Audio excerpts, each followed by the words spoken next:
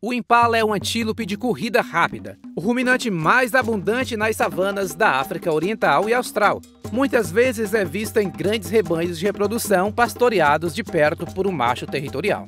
Na estação das chuvas, quando o alimento é abundante, eles podem se reunir em grandes rebanhos de várias centenas de animais para pastar em gramas e ervas, arbustos e brotos. Os rebanhos oferecem proteção contra predadores, como leões. Um impala alerta emitirá um alarme que colocará todo o rebanho em fuga, e um impala em fuga não é uma presa tão fácil.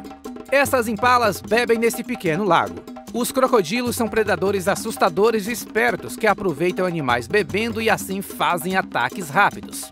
Um crocodilo ataca, mas a pequena impala escapa. Um crocodilo sempre vai tentar se aproximar com todo cuidado para não ser notado por sua vítima. O crocodilo ficou irritado porque não pegou a impala.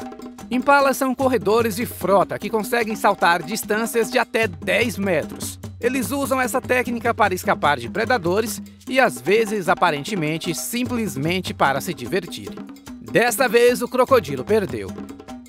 Diz aí, gostou de ver o crocodilo ficando com fome? Se gostou do vídeo, dê um like, assim o YouTube entende que o vídeo é bom e recomenda ele para mais pessoas. O canal cresce e mais vídeos são publicados. Se ainda não é inscrito aqui no canal, inscreva-se e ative todas as notificações no sino.